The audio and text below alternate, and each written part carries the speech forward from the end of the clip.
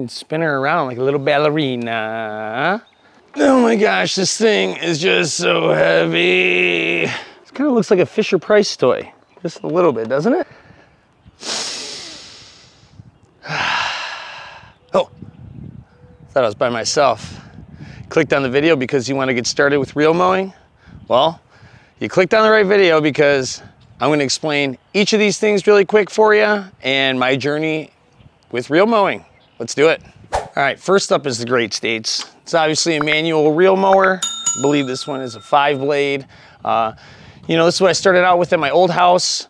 And, you know, I brought it all the way down with the rotary mower, my Honda, and then I started using this thing and worked great. Grass looked fantastic, but, you know, you get a lot of this ripple effect, rifling, when you use these manual reel mowers.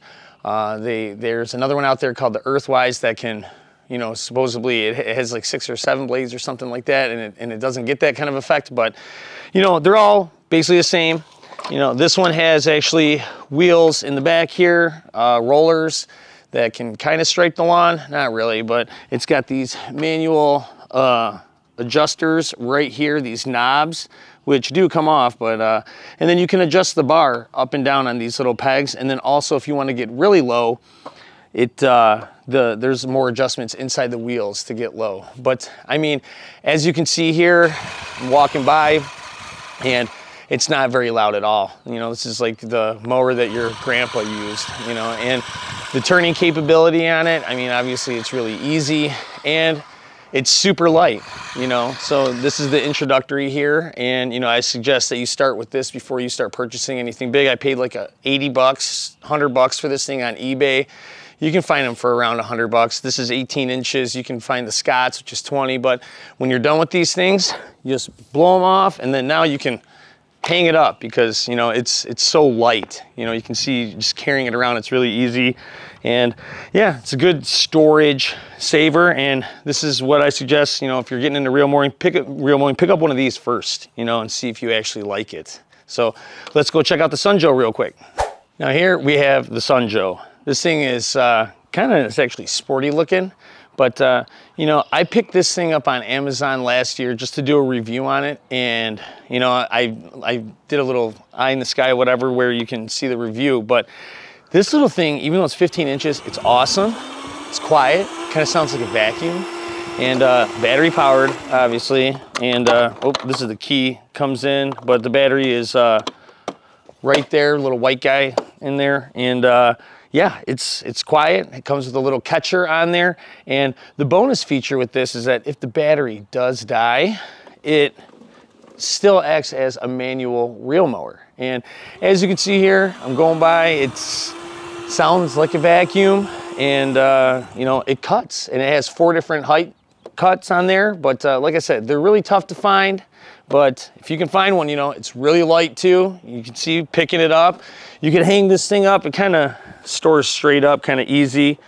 But, and then as far as the turning on it, it's, you know, it turns just like the manual reel mower. You know, it's really light, real easy, and really quiet. And, you know, if you could find one of these, you know, this isn't bad. It gets rid of that rifling look, the ripple effect.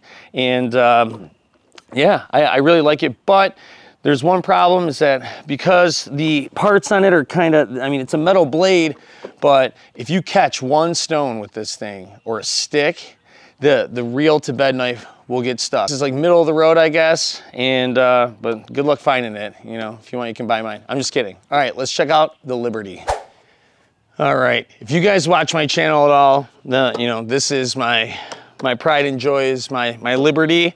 But I'm actually upgrading this season to a Sterling, which is a 20-inch. This one's only 17-inch.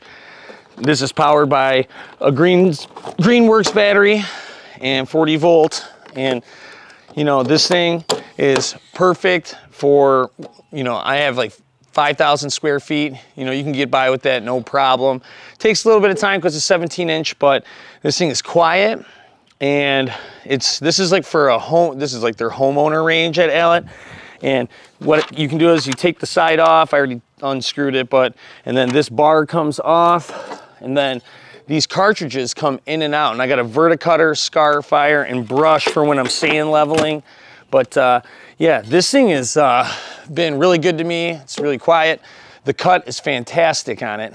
And I mean, as you can see, it's really quiet going by. This is my favorite one out of the litter. And you know, it's relatively light. I think it's like 80 pounds or so. I store this on the shelf. This thing folds down real easy. And you know, for storage, it's not big and clunky like the Toro, but you can't hang it up like, you know, the Great States. But this thing stayed on the shelf all winter, and it's been nothing but good to me. I have no complaints with it, you know, especially with the versatility of the cartridge system. But this thing is, it's expensive as, you know. So it's really expensive.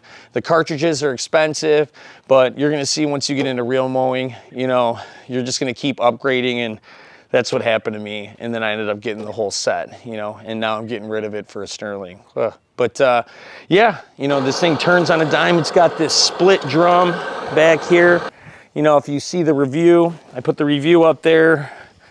I go in depth on this thing, and this thing's just awesome. So I highly recommend this one. But let's take a look at the Toro. All right, so this is a Toro Greensmaster 1000. This thing has a 24-inch wide blade, and I think, or the reel, and I think it's a 11 blade on here, which that's meant to cut really, really low. I keep my lawn at 3/4 of an inch, so the cut's not gonna be as good. I'm gonna want something with less blades, but you know, it's kind of nice. This thing has a light on it. You know, I picked it up used. These things are like over 10, 14 grand brand new. But you can find used ones. Right now it's kind of getting a little more tough because everyone's really getting into reel mowing. But yeah, you know, this thing has been nice. You know, as you can see here, is you know, the thing's fast. You know, the thing pops a wheelie, but you really have to control the speed with the throttle here. And then what I didn't know either was, I always saw these wheels on here. These are called transport wheels, and this thing has a kickstand. Pick it up when you're getting ready to mow, and then now there's these little clips, and then now these wheels come off. Now we take the kickstand down, and now we're good to go. So, but you know, the thing's fast. It's really, really heavy. So when turning, you're gonna have to, you know, pull that gear, hit the brake, you know, like engage, disengage the gear. You know, there's a brake. I don't think anyone ever really uses that, but like, unless you're parking it. But yeah, this thing hustles, man. It's really fast, and my backyard is like close to 3,000 square feet, and I can get this done really fast with this machine. But like I said, you gotta throttle it down. You know, it'll pop a wheelie like you saw in that little clip there, and it's extremely heavy, but you know, turning it, you know, a lot of people are like, oh man, these things are so heavy, you know, which they are, but as you saw, like right here, I'm like turning it right in front of the camera. You know, you just gotta disengage, you turn it, and then you keep going. And then when you're gonna go store it, you gotta put the transport wheels back on, and then you just like feather the throttle and put it back. So it's a little intimidating, you know, and I actually did a video with Justin the Lawn Whisperer. We did a Liberty or electric and gas. I'll leave that link up there. You can check that out. It was the first time I ever used one of these, and it's intimidating, but you know, once you start using it, they're not bad at all. You know, this is like what everyone upgrades to from the manual reel mower. They upgraded these. You know, this thing's like $800,000 right here. And but like I said, they're getting tougher and tougher to find because the, you know, reel mowing is just becoming so popular. You know, it looks nice. It's awesome. So, all right, let's go back over to the crew and let's wrap this video up. So to sum it all up, you know, we got the beginner, the middle, and this is kind of like the when you graduate over here. And you know, the manual reel mower, this Great States, is fantastic. And the Liberty, you know, this thing's $3,000. Okay, that's without a battery and charger. It's like 2,800 bucks. The Sun Joe, if you can find one, they're like 200. You know, so this is kind of like probably your best bet to go, but it's such a small cutting. But you know, it acts as a manual and battery. Then the Liberty with all the attachments, and then we have the Toro. You know, every YouTuber has the Toro, but you know, and I've also seen other guys have John Deere's, and they always end up picking up a Toro, and they say they stripe better too. So I don't know, but I'll tell you this, the Liberty stripes the best out of all these things. Even the 270-pound Toro, this little 80-pound Liberty stripes like a king. It's amazing. But hopefully this helps you guys out. You know, reel mowing, it's really fun. It's addicting. You know, it's a lot more work, but I mean, like the payoff, you know, when you take a look at it after, you know, your lawn heals from chopping it from 3 inches down to nothing, you know, it's fantastic having like a chipping green or putting green in your backyard or front yard. So make sure you hit the subscribe button. And also, if you're looking at sprayers, you know, I just did a video on some sprayers. You know, if you're getting into spraying the lawn, that's a real good one. I'll leave that at the very end here. You know, you're gonna wanna check this video out. You know, it'll help you out picking out a sprayer. So that's also my journey on from beginning till now with sprayers. So, all right guys, check me out on Instagram. I'll see you in the next one. Thanks.